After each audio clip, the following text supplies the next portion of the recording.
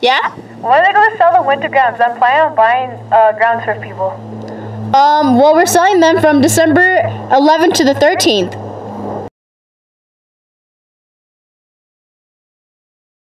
The Year book is $27. only 4. Now. A couple of seniors have been wondering how much the prom tickets are, and they're $55 right now, so you should go get them with Miss Renteria before the prices go up. Hey guys, seniors must buy their cap and gown for graduation by Friday the 14th.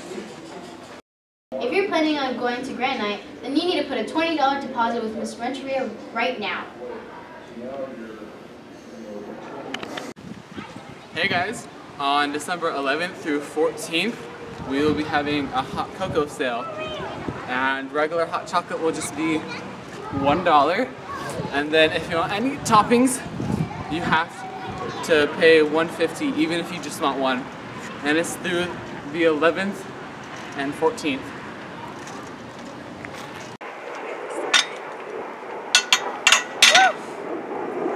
Hi humans. Okay, so friendly reminder that today's the beginning of Spirit Week, so wear your flannels. Tuesday is pajama day. Wednesday is workshop for Santa's workshop. So for that one, you guys like dress up as Santa, as an elf, that type of stuff. Snowman, you can just any the of those Grinch. friendly characters that are well known. Thursday is holiday colors. Freshmen, you guys could wear baby blue, sophomores green, juniors white, and then seniors red. So yeah, and then Friday, ugly sweaters. Y'all already know how it is. Christmas sweaters, and yeah. Alright, question of the week. Would you rather have too much salt on everything or no salt on anything? Neither, because as a former chef, seasoning is so important. So you can have neither too much salt or not enough salt. You have to have perfect seasoning. I'd rather have salt on everything, because otherwise you die. Salt and everything. Why? I like salt. No salt at all. I would rather have too much salt because I have low blood pressure and I love salt, and everything I eat is usually really salty. So absolutely too much salt. Too much salt. Too much salt. Guys, remember to pick up after yourselves and throw away trash you see on the ground.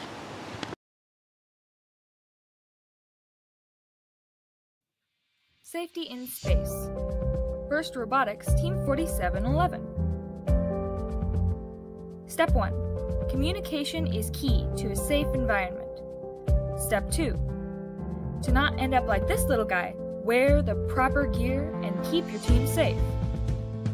Step 3. For robot safety, turn off machines when not in use, follow the rules, and don't mess around. Follow these steps to avoid cuts, strains, shocks, and eye injuries. Use these 3 simple steps for your team in 2019. Stay safe and have fun.